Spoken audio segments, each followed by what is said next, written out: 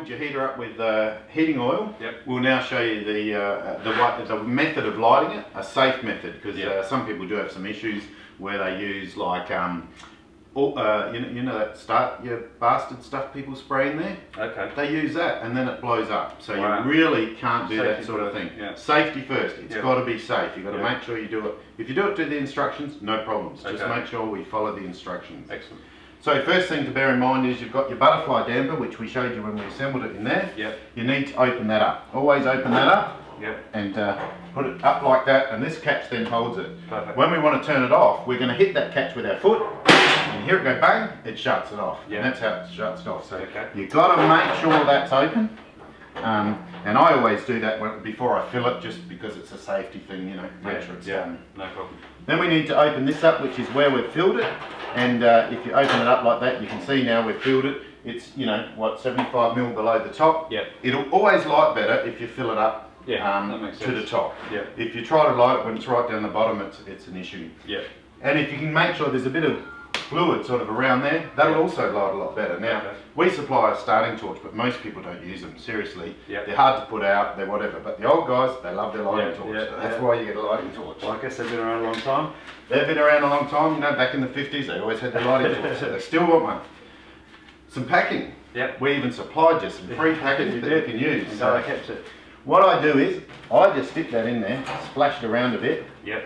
and then you can use your matches, cigarette lighter, whatever you got. We just light that, and as you can see, that's burning. Yep. Because it's got a bit of kero, it gets a bit of a flame. Yep. And you just merely poke that in there. Yes. Although that might look a little bit dangerous, it's actually not that dangerous. The first time you light them is always the hardest. Yeah, okay? and this is a brand new one, obviously. This is brand new, so as you can see there, it's sort of it's slowly getting a bit of flame down in there on the oil. It's got to heat the oil up a little bit. Yeah. And we probably should. It's the oil vapour that's burning, isn't it? Yeah, it burns on top of the oil and the fume. So here it, as you can see, it's taking a little bit of time before it actually gets going into the oil to go up the flue. Yep. Sometimes I sort of go like that to go in the flue. Yep. Or give it a bit of a blow. But because there's no soot, what happens is when it's an old heater and it's sooted up, the soot gets all the moisture in it, and that really starts burning really quickly. Yeah. Whereas with this one here, like this, it doesn't want to start burning. You can see Right, the flames just creeping around there and start going up. Yeah. And the first time, you can see the air being drawn through as well. it's drawn through. Yeah. So it's sort of it's quite an event when you first light one of these heaters. It's a christening. Yeah. Yep. Now it seems to be burning a little bit slow here, depending on your fuel. Sometimes people will, you know, the fuel that people get is not real good at lighting. Yeah. And so it takes a little bit longer the first time. Yeah. Always after that, once it's sooted up, and you should burn it for sort of 8 hours or something like the first time you light it. Run it in. Make sure you run it in properly, and then she'll burn really good. Now, as you can see, that's taking a bit longer than normal. I'm a bit surprised at that taking that long. Well, it's probably not a bad thing that we're showing people this, because it does, obviously, I think there's a perception that you just light a match, throw it in and away it goes. and away it So goes. obviously you need to sort of just nurture that bit of a burn and stuff. It's pretty much like that the second time. It lights much quicker. Yeah. You can hear the noise now? Yep. It's drawing. Just starting to draw. Yep. Other than the obvious thing, Jeff, of sort of heating sheds, what other uses are these good for? Okay, well, people use them for frost control. We've sold many of them for frost control. Okay. Other people have used them near an animal shelter or something. Obviously, you don't want it in with an animal where it's going to get knocked over. No. But if it's outside, that you can use it in an animal shelter to help make sure they keep warm at night, that sort of thing. People have used them for heating up plastic tunnels and that sort of thing. So they fire it out the end. You can't fire it in the tunnel. But the heat, they just get the heat drawing through past the heater itself, and that'll use it for in tunnels to keep it a bit warmer in winter so the veggies grow. But in workshops, you know, parties, things like that. Beautiful on the patio is a real talking point, I find. Yeah. You've got to watch your roof. If your roof's too close, and if you've got alcalite or shade cloth, no good, they'll just burn that straight away. Put it out on the lawn, let the heat go up, and the heat will reflect off into your patio area. So one other question, Jeff, is obviously you talked about we're lighting the oil now. Can you just talk about how it's actually operating? What actually happens is the heater's burning on the oil once the oil gets going, and it burns up through the flue. Now you'll notice there's all these vents on the flue here. They suck in a second lot of oxygen, so you get a burn happening on the oil and a burn happening in the flue. Some of the hot air gets sucked through here and blown back down on the oil, so that heats the oil and it sets it going, so you get this sort of recirculation happening, and that's what keeps it running. So you don't need to plug it into a power point or anything like that. You just light the heater out in the paddock or wherever you want to use it, and away it goes. But you can hear it going now. So here it starts going now, and it's really drawing. Yeah, now she's going.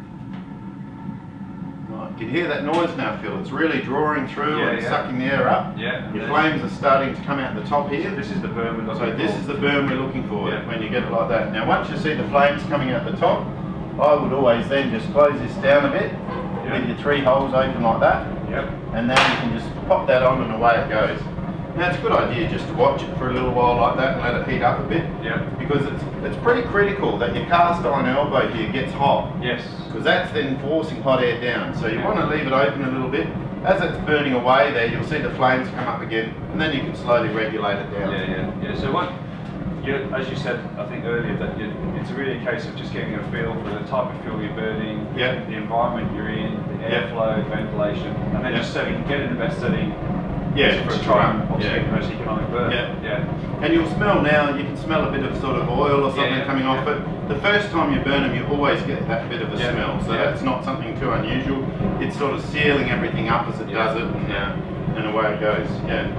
And you'll see some smoke coming off different areas. It always gets little puffs of smoke coming out of there. It does perfect smoke rings. Perfect. But that's because of all the surface, and there's been oil on these bits when they're spun, and that's some of that would have had oil to keep it from rusting. That's right. So that all will burn off fairly quickly, and then it's there. You can see now the flue's already just getting a tinge. I don't know if the camera picks it up, but a tinge of red in the flue. So at this point now, I just close that down a little bit.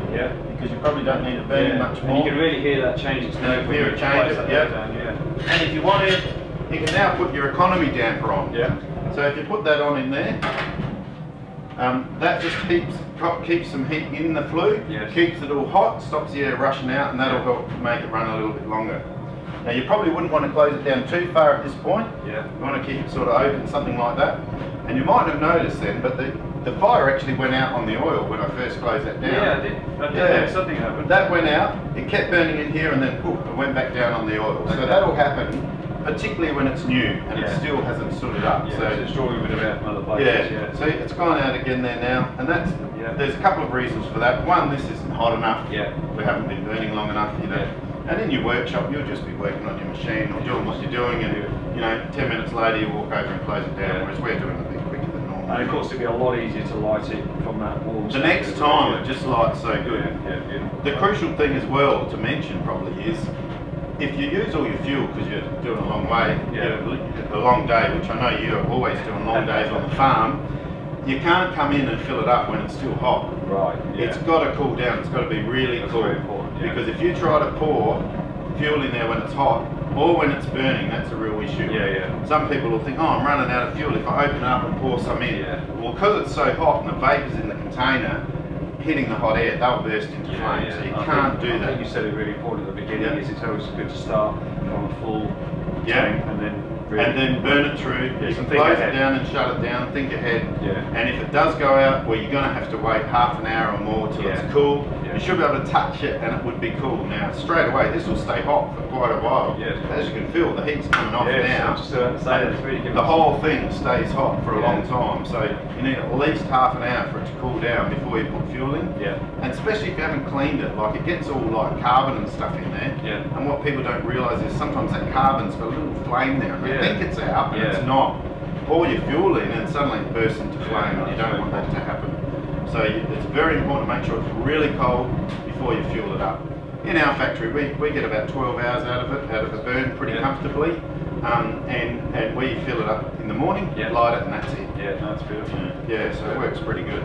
Well, Jeff, I think the last thing we've got to do now is it's cold outside, so we're going to get a cold beer. And thanks for coming up. Well, shall we turn it off? Oh, well, why not? I mean, it should burn longer, really, for the first time you burn it. But let's just see how we shut it off.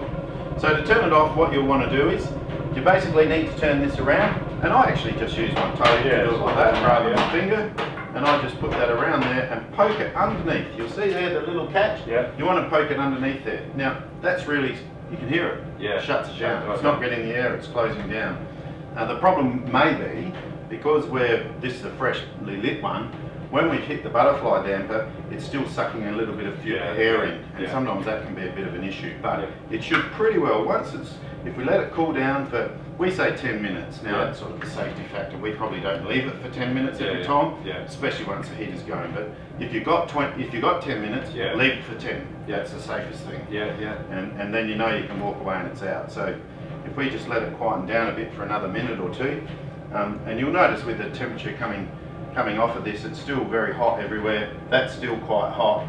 So that's sort of keeping all the air quite hot, ready to combust. And so you want that to cool down a bit and slow right down before you do. And see how that's sort of chuffing up and down? Well, it's hunting for air now, isn't it? It's hunting, it's trying to get more air in. So once you cool it down, you basically just put your foot on that pedal and almost straight away it's put it out. Yeah, you can hear that straight away. Straight away she's dead now because we've let it cool down. Perfect. If you've got 10 minutes, that's a good thing. Yeah. Alright, time to go out in the sun. Well, now I'm going to enjoy the beer. Exactly right. Thank you for coming. Thank you.